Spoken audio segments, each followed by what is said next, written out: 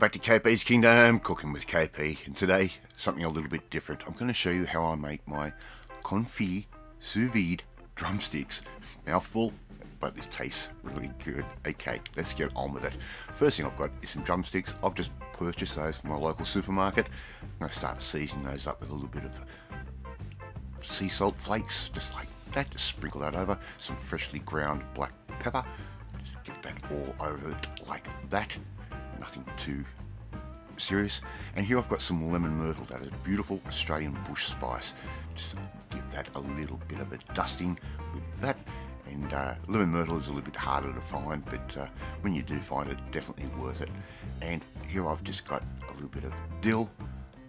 That can go straight over. You could even use a little bit of fenugreek to add a nice flavour as well. I'm going to add in just a little bit of parsley, like that. Very, very simple. Straight over the top. And if you haven't cooked in the version or the way of sous vide before, it's really interesting. Takes a little bit of time, but the texture that comes out at the end is worth it.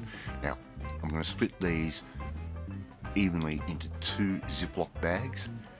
So just put those straight in the bags like that. How easy is that? Now, the bag's going to protect the meat from the water, and everything's just going to cook in its own juices. Now, I've got some duck fat. Again, I've just purchased that from my supermarket. Right. Give it a good couple of tablespoons worth. We don't need a lot in there. A little bit goes a long way, especially when you're cooking in this method. Right. So what we're going to do is put that straight into a pan of water and get all the air out. So you just push that straight down to the bottom. We're going to ziplock that bag up almost all the way, like I'm doing right there, but we're going to leave one corner open for the moment. We can now make sure that's all done like that. Now, if you push the bag in, it's going to squeeze all the air out. The water is actually going to compress in on the bag and squeeze all the air out. So just make sure you don't get that little corner into the water. Zip it up like that. Make sure it's nice and sealed. And as you can see, that has already vacuumed itself shut. You could use a vacuum seal machine if you want. I've thought about doing that. Ziploc bags are cheap, it's easy to go. Get your immersion heater straight into a nice big pot of water, and if you don't have one of these, it's going to make things a little bit difficult for you to try and cook this way, because we're trying to cook at such a low temperature. I've got that sitting at about 60 degrees-ish, maybe 63. Make sure we haven't got too much water in. Just put your bags of meat straight into the water like that. As you can see, there's only a very light steam coming off that water, and we don't want to get that top of that bag in the water also, just in case that does fail. Just going to put a little clip on the side there just to hold it and stop it from moving, like that. Little tips and things that you find when you experiment. So put both bags in, make sure they're both clipped up, and we're just going to leave those. In all honesty, I'll let these for about 3 hours, just simmering away at that sort of 60-degree mark, 63-degree mark. And when they're finished, all we have to do now, take them out of the bag, bring them back to room temperature, a little bit of butter in a pan like that, and all we have to do is quickly finish these drumsticks off. You could do this on the barbecue as well. I just prefer to use the pan today. Weather wasn't really good for barbecuing or grilling at all. So all we have to simply do is get our drumsticks and the remaining little bit of duck fat, put that straight in, get a bit of colour on those drumsticks just to finish them off.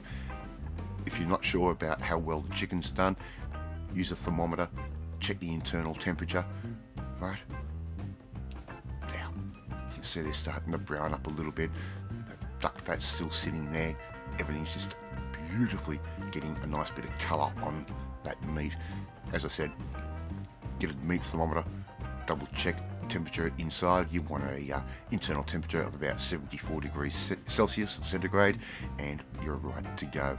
Before you know it, you're going to have these drumsticks all ready to eat and serve it up with your favourite sides. I'm just going to serve mine up with a little bit of vegetable, a bit of potato.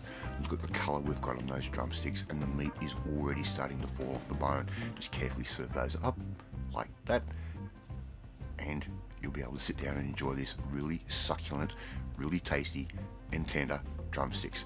Alright, thank you so much for watching this video. I really do appreciate it. If you like this video, hit that like button. It gives me confidence. It should make you feel warm and fuzzy too. Don't forget to share this video with all your friends on all platforms of social media. We're trying to get the name of KP's Kingdom out there. Hit that notifications bell. You'll be notified every time a new video goes up. You want to learn different cooking techniques, different recipes, all sorts of things that I put on this channel. You need to come and join the family, my family. Hit that subscribe button and you'll never miss another one of my videos again. Alright, off to eat these drumsticks and I will catch you next time. Bye!